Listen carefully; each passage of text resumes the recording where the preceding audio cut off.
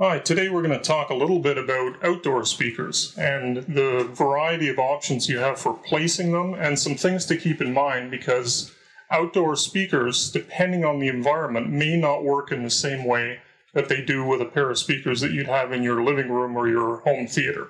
So we're standing in a very nice screen room of a summer home on the lake, and this is an environment that's probably as close as you're going to get to having a pair of outdoor speakers in an actual room. You've got boundaries here, you've got a wall, you've got side walls, and you're going to get reasonable reinforcement from those boundaries, which are going to help with bass and help with the sensitivity and the efficiency or perceived level of the speaker for a given amplifier power. Now, why this is important is that when you've got the speakers in a room, a lot of the efficiency that you get is because of the boundary loading, because of the reflections that are in the room. If we have a pair of outdoor speakers that are truly in free space so that they're not mounted against any boundary or near any walls, the perceived level for a given amount of amplifier power goes down significantly.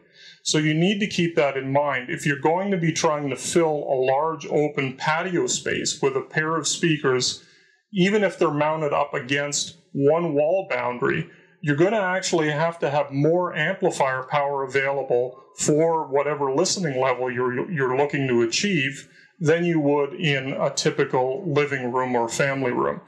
So don't skimp on amplifier power just because it's an outdoor system. Unless you're going to be listening just at the quietest background levels, you may find you need more amplifier power than you think. One other thing to keep in mind is sound doesn't travel very well at some frequencies in open space. And it's again because you don't have this enclosed environment of a room. So having multiple outdoor speakers rather than just a single pair of speakers is better if you're trying to fill a large open area with good sound quality.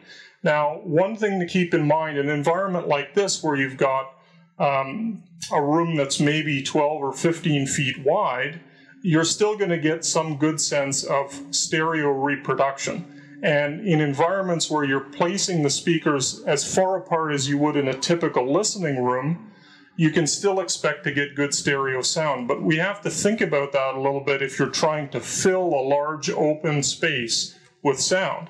Stereo actually can be a detriment in those cases.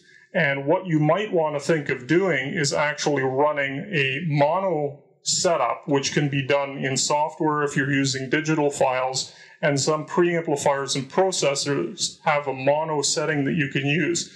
This essentially will mix the left and right information into all of the speakers, so you get an environment where you get a good spread of sound and you're not worried about stereo separation, which can be weird if you have some instruments in the left speakers and some instruments in the right speakers.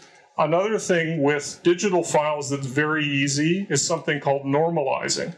That's something that you might want to do if you're using iTunes, for instance. You might want to keep a version of your library available for outdoor use that's normalized. That's just going to compress the levels so that what happens is that if you've got a recording that's got very, very quiet parts, it will bring them up. Those quiet parts usually would be completely inaudible in an outdoor situation. So there's a few things to think about when you're setting up, positioning, and thinking about purchasing your outdoor speakers. Thank you.